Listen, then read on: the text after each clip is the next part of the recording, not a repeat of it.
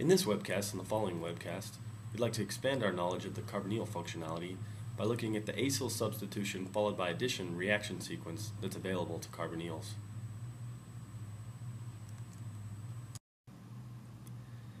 Shown here is the general reaction sequence of acyl substitution followed by addition.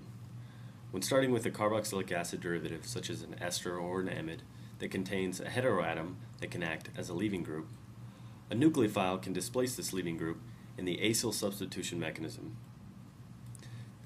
This creates a new carbonyl intermediate that can then undergo nucleophilic addition upon addition of a second equivalent of nucleophile and protonation to create a new alcohol species that is bonded to two equivalents of our nucleophile.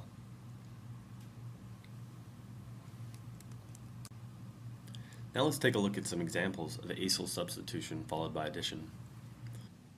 When this ester is treated with two equivalents of methyl magnesium bromide, this phenoxide leaving group can be displaced by two methyl groups to create this tertiary alcohol shown here. Analogously, this ester can be reduced in the presence of lithium aluminum hydride, a source of nucleophilic hydride anions, to create this primary alcohol shown here.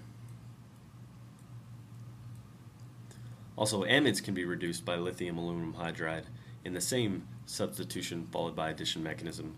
However, we'll learn in the following webcasts why the carbonyl oxygen acts as the leaving group and not the nitrogen. In the next webcast, we'll take a closer look at the mechanism of acyl substitution followed by addition.